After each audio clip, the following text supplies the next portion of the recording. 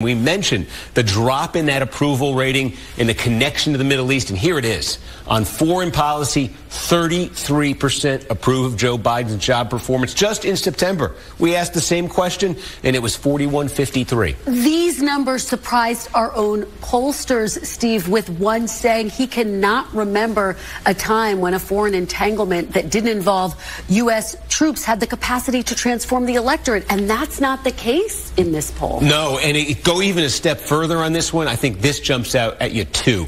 Overall, this is the handling of the Israel-Hamas war, and again, it kind of measures overall up with Biden's foreign policy approval. But look at this. Among the oldest group of voters, 65 plus, there's a majority who approve of how Biden is handling this. That's plus 12. Look at the youngest group of voters. 20 approve, 70% disapprove. He is 50 points underwater with the youngest group of voters. That is a 62-point net swing between youngest and oldest on this topic of Israel and Hamas. And it's a critical group of voters that he needs in order to win re-election, that's for sure.